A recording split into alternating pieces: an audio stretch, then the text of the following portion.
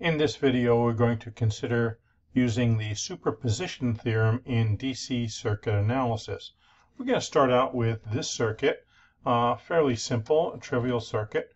We have two supplies, a 5-volt supply and 10-volt supply. They're connected series aiding. In order to find the current through the resistor, we simply add up the voltages, 10 plus 15, and use Ohm's law to calculate the current. 15 divided by 1000 ohms is 15 milliamps. But let's consider what happens if we try to figure out what the current is doing from each source independently. So let's pretend we have just the 5-volt source in the circuit. So with just the 5-volt source in the circuit, we have a supply voltage of 5 volts, still have a 1K resistor, so Ohm's law will tell us we have 5 milliamps. And we could do the same thing with the 10-volt source. We apply 10 volts as a supply, 1K as a resistor, and we will get a current of 10 milliamps. So notice something interesting here is that if you add together that 5 milliamps and 10 milliamps, we get the 15 milliamps that we originally started with. And the 15 milliamps is what happens with both sources together. So what this illustrates is a principle called superposition, and there is actually a theorem of that in circuit analysis. So here's the more general superposition for any kind of a linear system. I'll give you a moment to read that.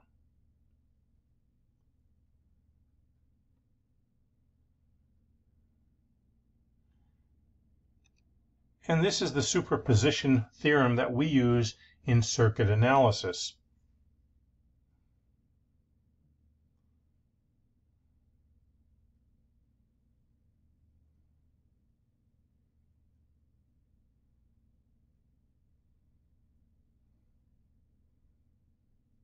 All right, so what does all this mean? I think the easiest way is to simply look at an example, and then we'll talk about a procedure for how to utilize this. So we'll go to the first example here.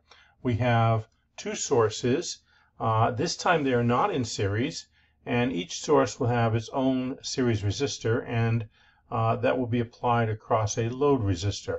So we don't have any procedure for analyzing a circuit like this, at least prior to this superposition theorem. What superposition is going to allow us to do is to figure out what is the total load current due to both of these sources.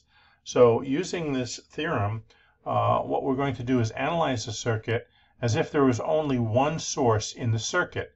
And then we're going to do the same thing for the other source, take our two answers and add them together. So using superposition, the first thing we do is to just have the 10-volt source in the circuit. The 5-volt, we're going to remove it from the circuit and replace it with a short circuit. So you can see in the center of the circuit a little grayed out supply there at 5 volts. We basically kind of erase that and replace it with a short circuit. So now we have the 10-volt source. The 10-volt source is in series with the 12K resistor, and then there are two resistors in parallel, the 5K and the 20K, and we're interested in the current in the 20K. So first we have to find the equivalent resistance that the 10-volt source sees. So that would be 12K added to the parallel combination of 5K and 20K. So product over sum, since it's only two branches. The equivalent resistance for the 10-volt source turns out to be 16,000 ohms. We can use that 16,000 ohms to find the total current from the 10-volt source. That's simply Ohm's law. 10 volts divided by 16K gives us 0.625 milliamps. 0.625 milliamps. One thing I want to note here is my notation. Right here I have IT with a 10 superscript, and that is the total current due to the 10-volt source. It's not raised to the 10 power. It's simply the total current from the 10-volt source. Some people, when they do superposition problems, will simply make a note in their calculations and say this portion of the calculations for the 10-volt source, this portion is for the 5-volt source.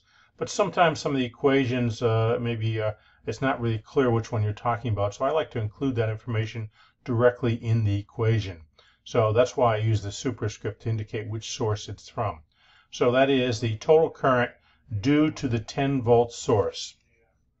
Now, if we want the current through the load resistor, we have to use current divider. So the notation, again, load current due to 10-volt source would be the total current from the 10-volt source, and it gets divided between the 5K and the 20K.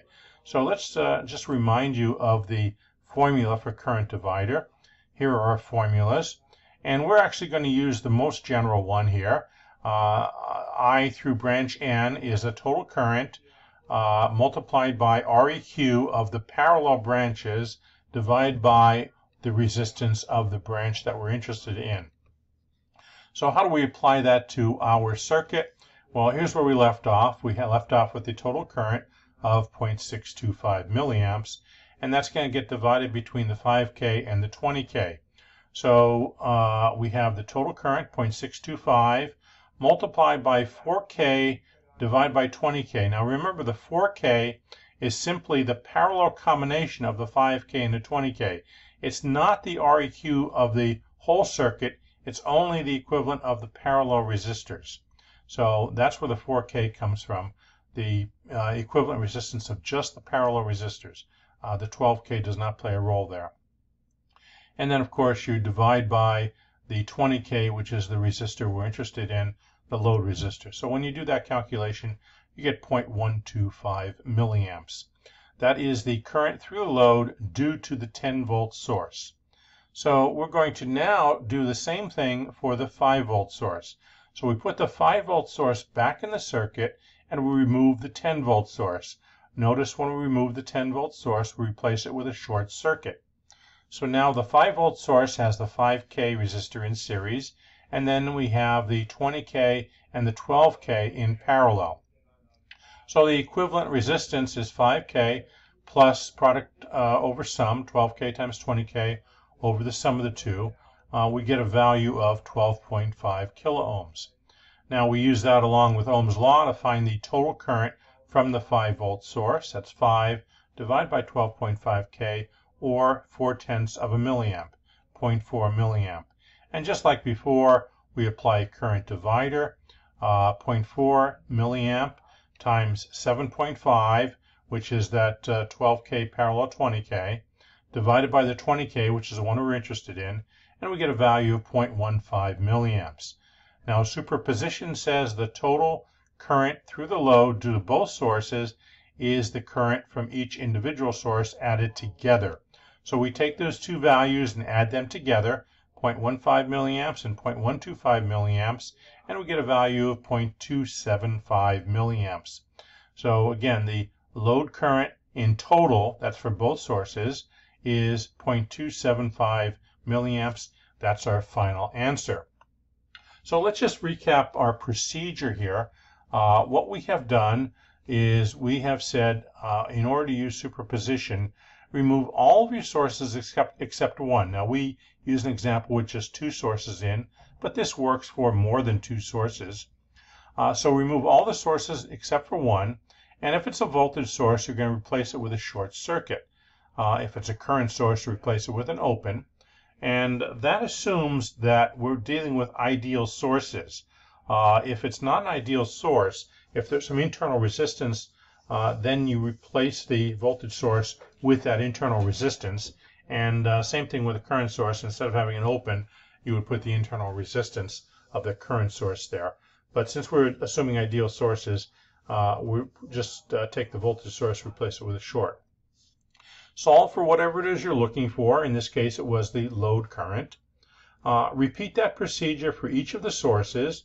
In our example, we had two of them, so we did it twice.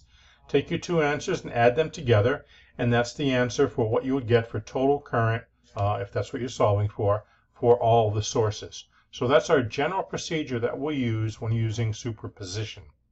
So good luck with superposition problems. Hopefully this video has helped you a bit.